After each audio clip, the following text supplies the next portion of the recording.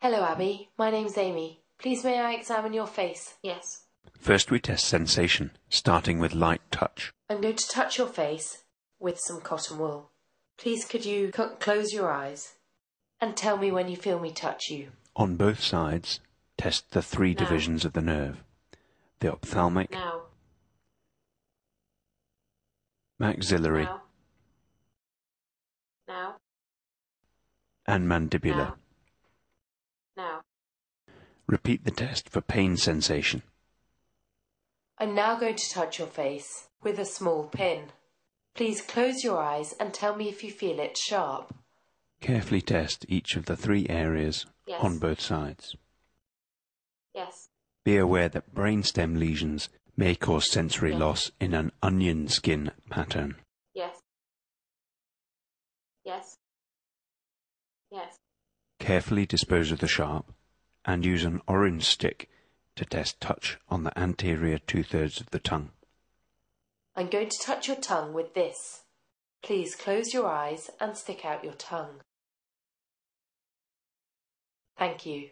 Do you feel it the same on both sides? Yes. You could also ask the patient to indicate with a hand when they feel you touching them.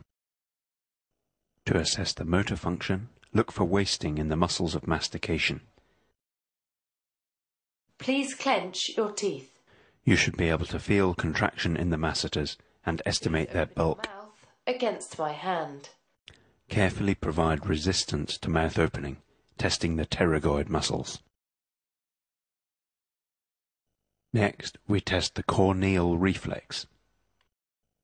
Draw out a wisp of cotton wool and dampen it to form a gentle point. I'm going to gently touch your eye. Please look up for me. Carefully depress the lower eyelid and lightly touch the lateral edge of the cornea. Look for direct and consensual blinking. Lastly, the jaw jerk reflex. I'm gently going to tap your chin. Ask the patient to let their mouth hang loosely open. Place your forefinger across the midline between the lower lip and chin. Look for reflex shutting of the jaw. It is normal to have an absent or minimal response. Thank you.